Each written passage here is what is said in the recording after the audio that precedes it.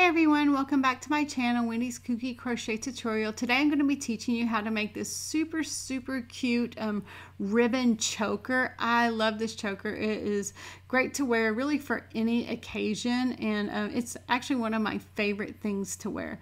So what you're going to need for this is, of course, you're going to need some yarn, and I like using the shiny yarn for things like jewelry and chokers. And the first thing I'm going to do is I'm going to make a slip knot onto my hook, right like that. And what I'm actually going to do is I'm going to do a chainless single crochet, and you see how I'm stretching that right there. That's what a or chainless single crochet does, is it makes it really stretchy, so it makes it super comfortable to wear this.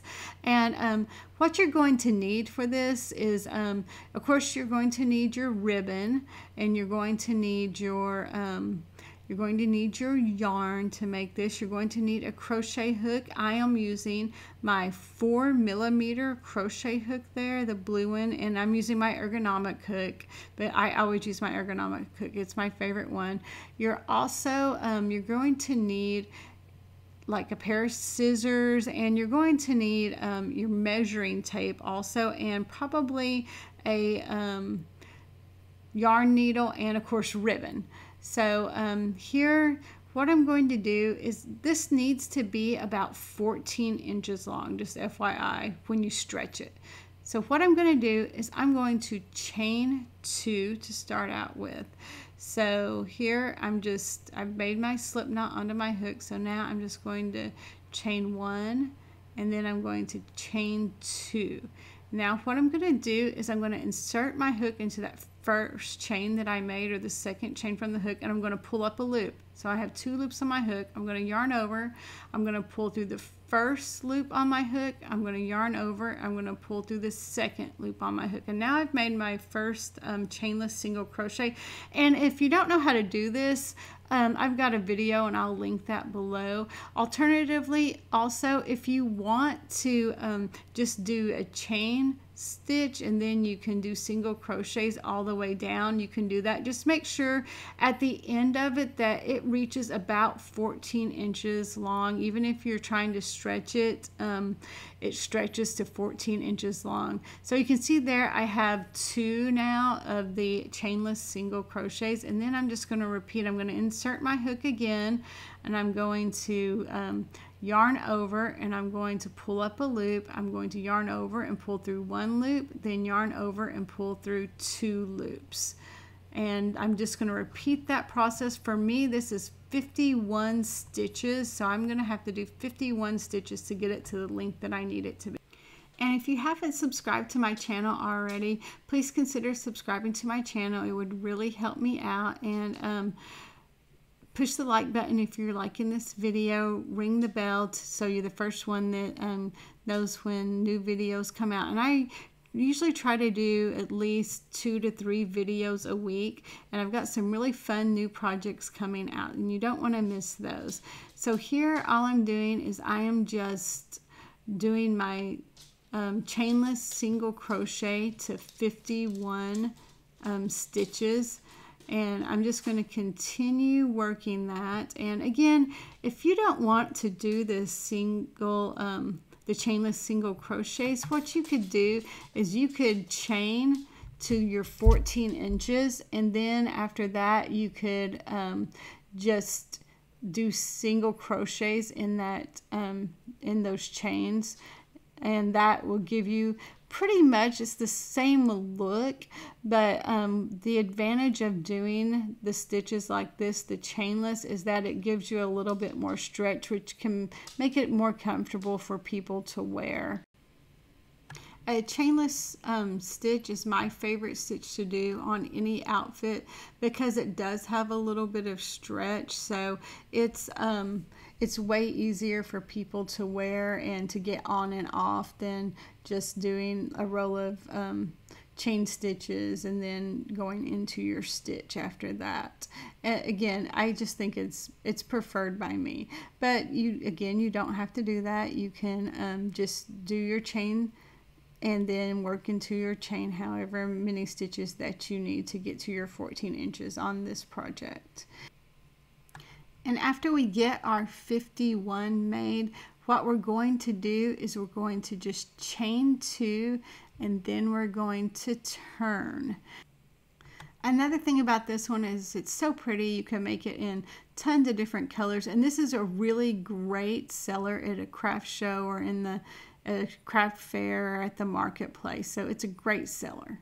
And here I'm getting to the end now, and you can see the stitches that I've made. See how stretchy this is? That's exactly what I'm looking for. So now I'm going to just take my tape measure, and here you can see it's 13 inches right there, but look how nicely it stretches to 14, even just a little bit longer than 14. That's exactly what I'm looking for, and that's why I love this stitch.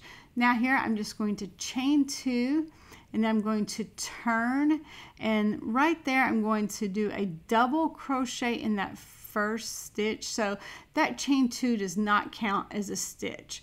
So, and then I'm going to do another double crochet in that second stitch. So I'm going to do a double crochet here, and now I'm going to chain 2, and I'm going to do a double crochet in that third. So I'm going to skip 2 stitches. I'm going to do a double crochet in that third one right there. So I skip 2, and I'm just going to do a double crochet in that third stitch. And now after that, I'm going to repeat. I'm going to chain 2. I'm going to skip 2 stitches, and then I'm going to do a double crochet in that third stitch.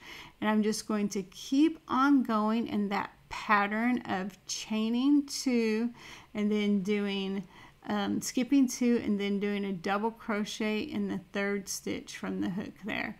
So again, I'm just going to repeat that over and over again until I get all the way to the end. So you're just chaining 2, you're skipping 2 stitches and doing a double crochet in that third stitch from the hook.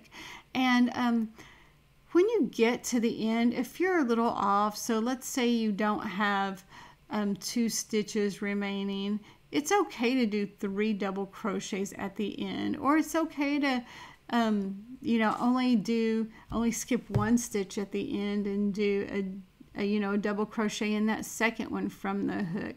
So you don't have to frog everything just to make it come out exactly right, but you know, it's going to look nice either way. And again, you don't have to worry about it. It's, you know, nothing's perfect, and it doesn't have to be perfect. It's great when it turns out that way, but it doesn't have to be. And so you don't have to do anything else there. So here I'm just skip 2, and I'm going to do, I'm at the end, so I'm going to do a double crochet, and then I'm going to do another double crochet in that last stitch right there.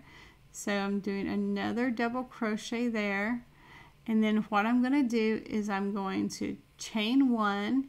I'm going to turn my work in just a second, but here I'm also going to show you what it looks like right there. So you have the spaces there that the ribbon goes through now, and then I'm going to turn my work, and here I'm just going to do single crochets all the way across. So I'm going to, in those double crochets there, I'm going to do 1 single crochet in each one of those, and then after that what I'm going to do is I'm going to do 2 double crochet or 2 single crochets in that chain space. So 1 for each chain pretty much. So I'm going to do 2 single crochets there, and then I'm going to do 1 single crochet in that double crochets, and then I'm going to do 2 single crochets in those chain 2 spaces, and I'm just going to repeat that pattern all the way down. And I'm just going to repeat that, just keep on going, and I'm going to keep on just doing single crochets. I'm going to do that all the way down. If you don't know how to do a single crochet or a double crochet, I'll link that in the description below so you can see what that looks like. And of course, at any time, I sped this up a little bit, or a lot actually. But if any time you need to slow down and just pause the video, please do. Here I'm just doing single crochets all the way down like I explained before. And when I get to the end here, what I'm going to do is I'm just going to finish off doing my single crochets, and then I'm going to lay it out flat. I'm going to grab my scissors and cut my yarn. I'm going to try to leave the piece long. I should have left the starting piece long. I'm just pulling that through there. So I should have left the starting piece long so I could attach my yarn needle better and work that through, but I didn't. So now I'm just working that through so it doesn't come out. So I'm going one direction, and I'm going to go the same thing but the other direction. This way this will be really, really secure, and I don't have to worry about it coming out. So now I'm just going to cut that yarn right there, work it in a little bit, and then I'm going to do the other side. So same thing here is you just want to go back and forth, and so it's really, really secure. If you do it one direction and you don't do it the other direction, it really won't set it in place very well. You'll have to, it may work out, so like work its way out when someone's wearing it, so you don't want that to happen. So here I'm just going back the way I came, and now I'm going to cut my yarn, and you see how I was making sure that that was that it still stretched the way it needed to stretch even after I worked those ends in. So now I'm going to get my ribbon and my measuring tape. So for this, I would say that you need at least 20 to 21 inches of ribbon here to really go around someone's neck properly and to leave enough space to tie it.